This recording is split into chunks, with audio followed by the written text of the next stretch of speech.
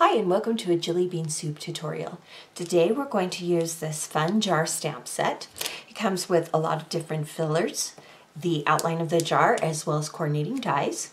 We're going to use a card base that has the jar opening and then the shaker filler that matches this jar as well. So one technique I want to show you is, what if you have a card but you want to incorporate some pattern paper but you still want to use this opening for the jar. So I'm going to show you how you can do this really easily. What you need is a piece of pattern paper, and I've left it larger than the card itself because I will come back and mount it on the card to get the perfect piece. I will center it on the design of my pattern paper so that it has a nice even design. I leave room on both sides so that, again, I can come back and cut it. I found this is easier to do than trying to match it in the beginning, and then just run it through your die cut machine. So then what you end up with is you have the piece of pattern paper with the shape cut out, and you also have a piece here. So you could actually, if you wanted to, put this piece on the inside of your card and build your card from there, which is adorable. But let me show you what you can do to add it to the front of your card. So just loosely place it onto your card, and then what I will do is I will lift here and find the bottom, and then I will place a pencil mark right there on the bottom, and I'll trim off that bottom piece, and then I'll repeat the same steps. And what I'm doing is I am slowly eliminating extra pieces. And the reason why I do it this way is that so I get a perfectly centered piece on the part of the design of the pattern paper that I want. So it's just a way that I control it. There are a couple of different ways to accomplish this same look. But I always come back and check to make sure that I'm getting the placement how I want. We'll do that final cut.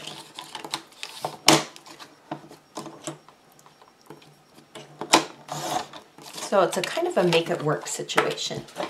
So then you end up with pattern paper that fits perfectly on the front of your card. So there's no reason why you can't use pattern paper on these shaker cards. You just need to use the coordinating dies to cut that opening piece. So let's go ahead and adhere that to the front of our card. And I love this gingham. This is from our Garden Harvest collection. And it's just a really, really charming piece. So there you have pattern paper. This is a great way to start building your card. Now we can start stamping and adding additional embellishments now that the pattern paper has been placed on the card. So on this particular stamp, the jar outline actually fits along the very outside edge of that die cut piece. So you want to place that on the top of your card, and you want your card to be open. So again, I'm using a Misty stamping tool, and I'll just pick up that image, and I'm using a grayish brown. I don't want it to stand out too much. A couple of options: you could do a black outline, or you could use an ink that is slightly darker than that kind of aqua teal in the pattern paper. But I wanted it to be really, really subtle. And this is what I'm talking about. It's just a really, really subtle outline for the jar. So we're going to build a bouquet for the inside, or rather the top of our jar. So I've just taken a few of the flowers and the leaves that I like, and I've placed it on some white cardstock inside my Misty stamping machine. Now when I'm doing stamping like this, I like 110-pound weight smooth cardstock.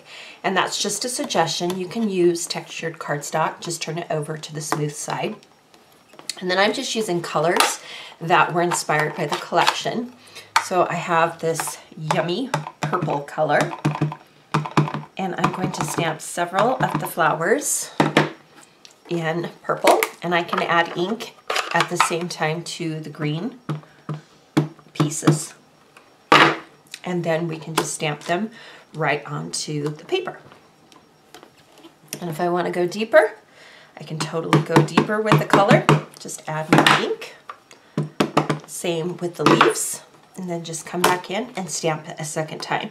So you can go as deep and as dark as you want just by adding more color. And this is what starts to happen. Now do this with as many colors as you want for your bouquet. You can actually keep the stamps exactly like this and just clean them off and add additional ink, but basically get as many flowers and leaf elements as you think you will need to fill the top of your card. So I'll go ahead and stamp a few and then I'll show you what they look like. So again, just stamp a bunch. I realized fairly quickly on that I was going to use more purple, so I did more purple, and then I did kind of a coral pink and some yellow and lots of leaves.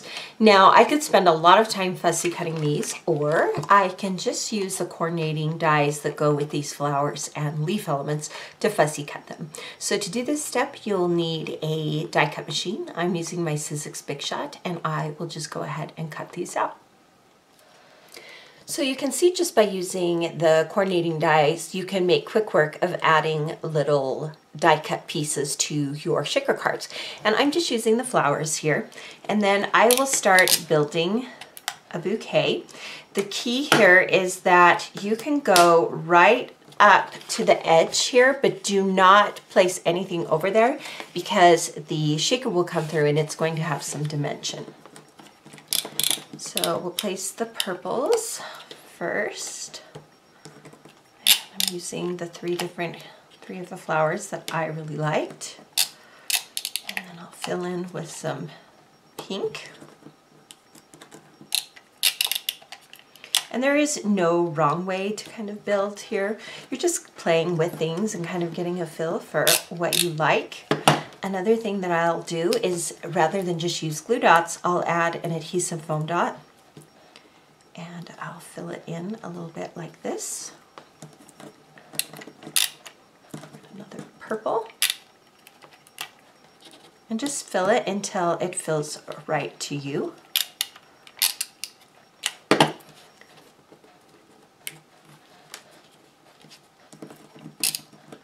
Now I'll come back and add the greenery.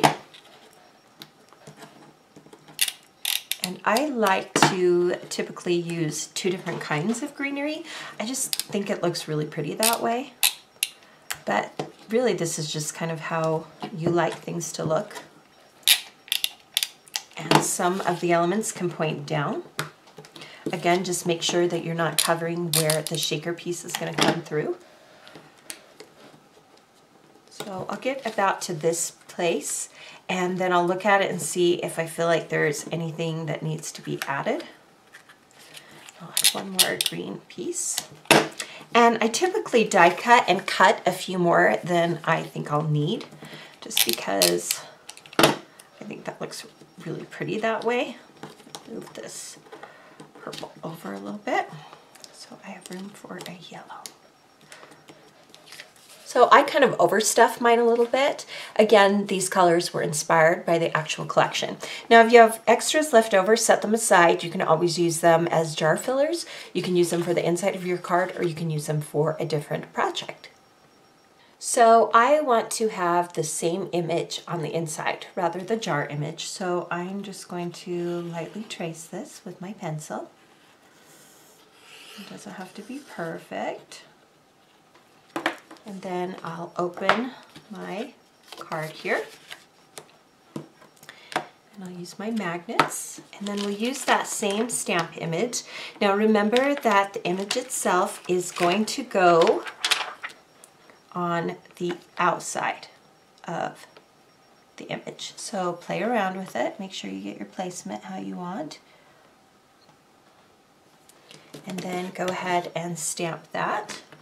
Again, I'm going to use the same colors I did on the outside, which is a grayish brown color.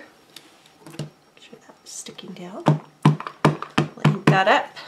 We'll stamp that piece here.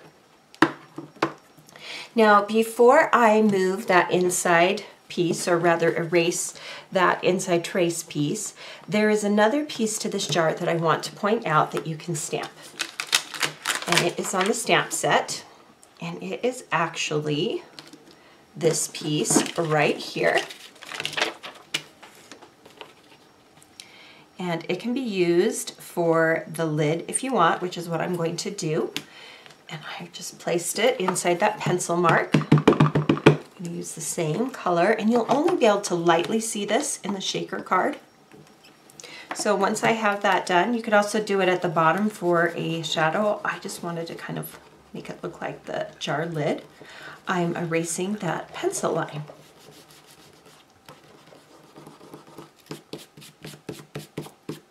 Get all of that pencil line erased. So you can see it can be used here. It could also go here at the bottom for some jar detail. So you can use it either way. I just wanted it to look a little bit like the jar. So this is how it looks closed. So one of the fillers that you can use from some of our filler pieces are wood veneer pieces. And I have several in this container here. You can see some of our different elements. We have little flowers, we have outlined words, we have these are little feathers, little arrows, lots of different ones to choose from. I thought it would be fun to do a message one. So you can just pick out from some of the different word phrases. I just think they're so cute. So hello, and I'm just picking some kind of happy phrases. Some of the phrases are more words that you probably wouldn't put inside, like and the and this. So pick out words that make sense for the phrase that you want to use, and this is great for a filler. So another thing I want to point out is that you don't have to just use one filler type. So I have pulled phrases that I like. I'm also going to use some of our beads, and I store mine according to color, and I just want to pick a blue. Go with that blue that looks like water. So I'm just kind of thinking ahead here, so I'm going to mix these two. So we'll pull off the adhesive backing on the jar piece. Oh, it's going flying. And we'll turn this over, and then I'm going to place my phrases in first because I think they're the most important and I want them to ride on the top. And it looks like I got 1, 2, 3, 4, 5 in there. Again, I don't like to fill it completely. And then we'll add the blue beads around it for water. And then we will press that back piece into the front piece, capturing that adhesive. Make sure we got it nice and tight. Okay, so you can see how cute is that? So don't feel like you can't combine. See how darling that is when you open it? So combine different pieces and use as many as you want. Again, I like mine a little bit less, so it kind of floats to the bottom here, but these are uplifting messages for my friends, and I combined the beads and the wood veneer shapes. So the inside of the card is a perfect place to add any additional stamped pieces you have left over. And we'll just add a few here.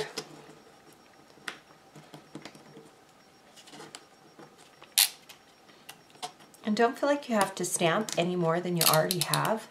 Just kind of work in what you have and make it work.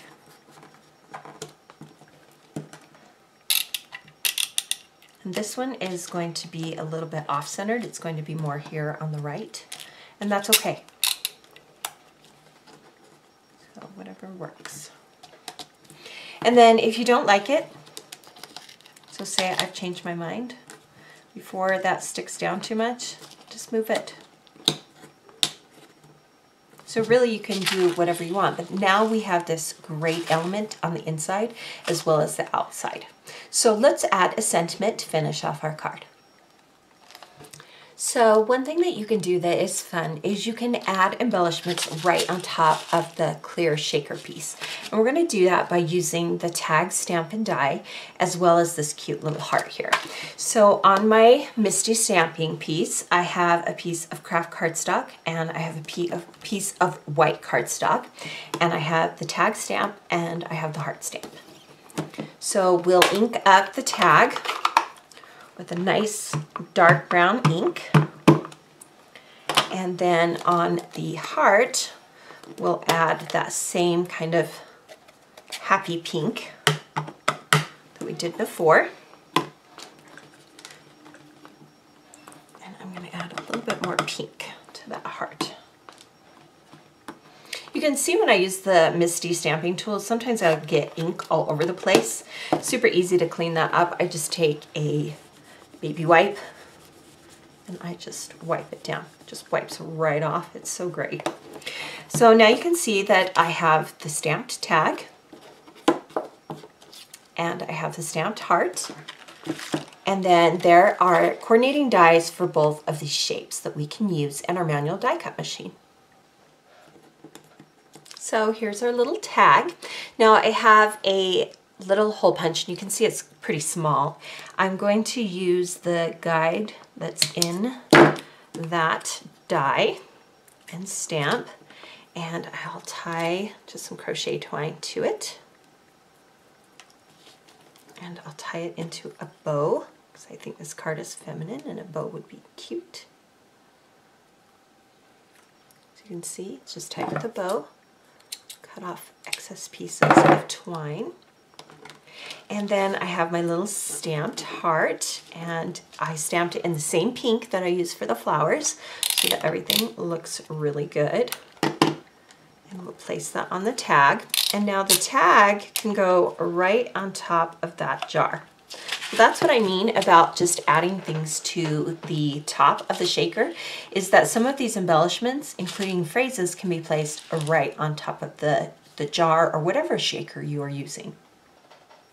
So I've cut another piece of pattern paper from the Garden Harvest collection, and I am planning to put it on the bottom of the front of the card, and I want to add a sentiment to it. So when I have a strip like this, I'm going to use the lines on this grid piece of my Misty stamping tool, and then I'll place my piece, or stamp rather, that I want to use on top of that. If you are not using the Misty stamping tool, be sure to use a grid stamp or a grid clear acrylic block rather. Say that 3 times fast, because then you'll get a nice placement for your phrase. So you can see that my phrase fits perfectly on this strip. So now that it's stamped and I've allowed it to dry for just a few minutes, I can add that piece right to the bottom of my card, and I want it to ride right along the bottom edge of that shaker. And then here is what the inside looks like. Now, I think it would be fun to write your sentiment below this jar. I'm not adding another piece, but I did want to show you that when you add stuff to the top of the shakers, when you open the shaker card, it stays on the shaker. So that is just a fun element. So thank you for joining me for this shaker card tutorial. Be sure to subscribe to our YouTube channel so you don't miss out on any of our fun videos. And visit our website and blog for additional inspiration.